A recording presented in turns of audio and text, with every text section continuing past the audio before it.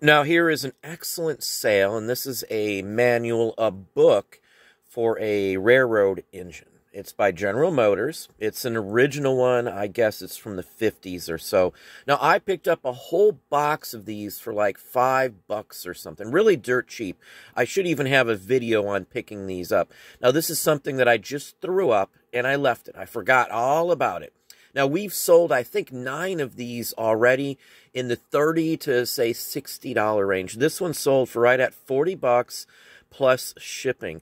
Maintenance manuals in general. I don't care if they're cars, trains, airplanes especially can do extremely well.